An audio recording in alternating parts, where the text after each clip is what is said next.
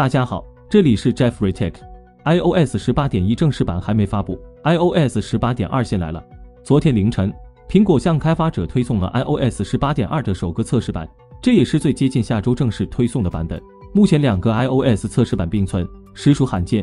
这一 beta 版本继续履行了 WWDC 2024所推出的 Apple Intelligence 分阶段升级的承诺，为开发者用户带来了属于苹果 AI 的4大新功能，其中就包括接入了 ChatGPT 的更智能的全新 Siri。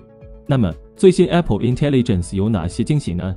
首先来盘点一下本次苹果 AI 引人注目的4大新功能。Image Creation 包括 Image Playground 图像游乐场、Genmoji 生成式 AI 表情符号和 Image Wand 图像棒。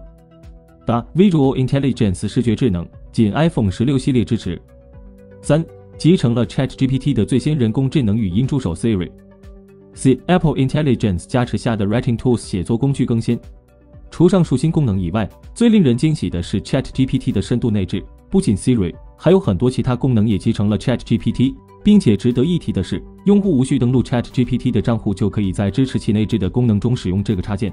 苹果这次可谓是诚意满满。接下来 Jeffrey 带大家详细了解下这次 iOS 18.2 beta 版的功能，强烈推荐看完，因为这可能是苹果最近几年以来最值得期待的一次 iOS 更新。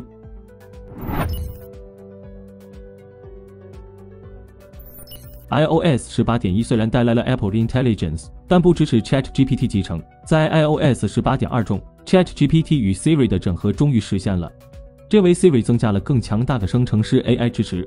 尤其是在 Siri 无法提供确切答案时，用户现在可以通过简单的语音指令，如 Ask ChatGPT， 直接将查询交给 ChatGPT 处理，而不必依赖 Siri 的内置知识库。这项功能的亮点在于，即使你不需要 OpenAI 账户，也可以使用 ChatGPT， 并且苹果和 OpenAI 都不会存储用户的请求数据，极大地保护了用户隐私。此外，对于那些频繁使用 ChatGPT 回答问题的用户， iOS 18.2 还提供了关闭权限提示的选项。简单来说，你可以在设置中的 Apple Intelligence 菜单中禁用 Siri 每次调用 ChatGPT 时的授权提示，这将显著提升使用体验，减少不必要的干扰。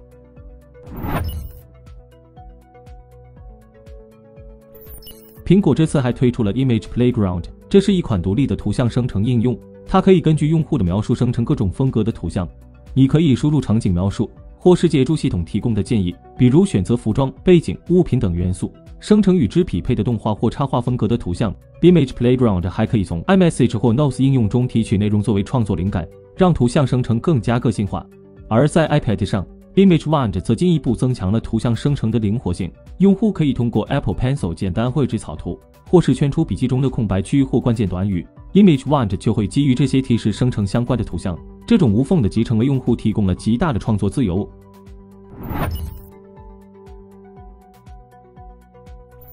在 iOS 18.2 中，苹果推出了全新的 Genmoji 功能，用户可以根据描述或短语生成定制化的表情符号。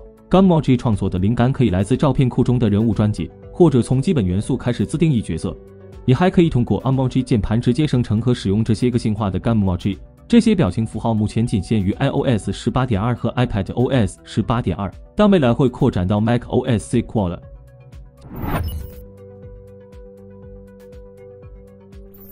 iOS 18.2 对写作工具也进行了增强。在 iOS 18.1 中，写作工具只能将文本调整为友好、专业或简明的语气，而现在内置 ChatGPT 的全新写作工具 Writing Tools 或许可以一定程度上解决内容创作者的灵感焦虑。除了可以使用 Compose 一键生成所需文案，还能用更加灵活自由的方式对 AI 生成的文本进行修改和调整。比如，你可以要求系统增加更多动词，或是将电子邮件改写成一首诗。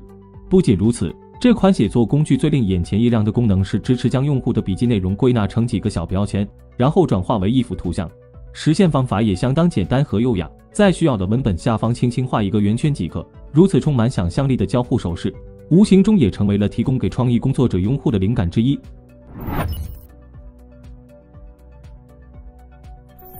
iOS 18.1 为搭载了相机控制按钮的 iPhone 16，带来了全新的 Visual Intelligence 视觉智能功能，让你的手机具备更强的视觉识别能力。用户只需打开相机，对准餐厅、商店或其他目标，即可看到相关信息，如营业时间、用户评价等。在我们日常出行和生活越来越便利的今天，Visual Intelligence 智能视觉的终极目标，就是要成为用户的智能机械眼，让用户通过苹果 AI 观察世界，进一步降低获取相关信息的成本，提高便利性和效率。相比于许多其他 AI 行业独角兽爆炸式的创新速度和产出量，苹果在 AI 领域似乎总是显得有些挤牙膏。苹果软件工程高级副总裁克雷格·费德里奇在近期的访谈表示，公司的态度更像是试着把每一部分都做好，等准备好了再发布。显然，这与苹果公司 CEO 蒂姆·库克不求第一，但求最好的理念不谋而合。诚然，作为地球上最有影响力的科技企业之一，苹果能够放下首发的包袱，依然选择低门槛的亲民路线，以用户喜闻乐见的形式，把 AI 功能打磨得好玩又实用，其实已经相当难得。最后再说下升级方法。iOS 18.2 Beta 1仅限 iPhone 15 Pro 系列和 iPhone 16全系升级。注意，强烈建议升级前使用 iTunes 或 iCloud 进行完整备份。从去年开始，升级测试版不再使用描述文件，而是改为新的方式。iPhone 和 iPad 都可以使用这种方式。首先，打开 App Store， 搜索官方的开发者应用 Developer， 然后进入 App， 用自己的 Apple 账户登录。注意，账户必须是邮箱，手机号是不行的。如果你的 Apple 账户是手机号，就重新注册一个吧，只登录就可以，不需要付费购买开发者资格。登录后，等个1分钟左右，再去设置通用软件更新 Beta 版更新，就可以看到 Beta 版更新的选项了，勾选此项。现在你就能够收到 iOS18 测试版的推送了。以上就是本期视频的全部内容了。你体验 iOS18.2 Beta 1了吗？哪个功能最让你惊喜呢？欢迎和我们交流互动，想了解更多数码资讯，记得关注我们的频道，我们下期再见。